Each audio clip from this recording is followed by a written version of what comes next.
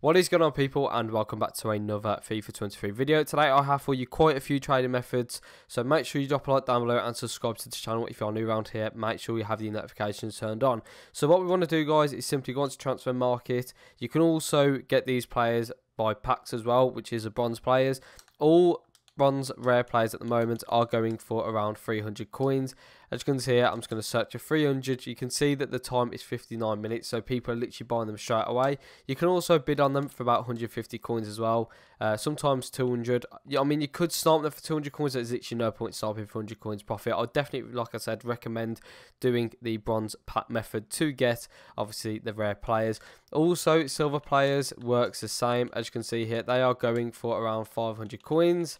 You know, there's quite a few there for 59 minutes at 450. The next one again 500. So again, you could also bid on them for, I believe, about 250 coins. As you can see there, a few of them have got a 300 coin bid.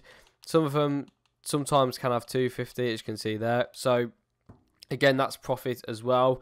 The other method I have for you as well is centre backs from the Premier League. No matter what type, all of them are going for around 600 coins. So you could either snipe them or bid on them again. So maybe 300, 400 coins, as you can see, there you go.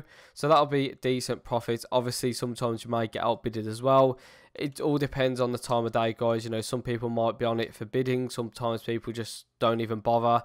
And the last method, guys, I have for you today are Dutch managers. As you can see here, the lowest is around 3,800 coins.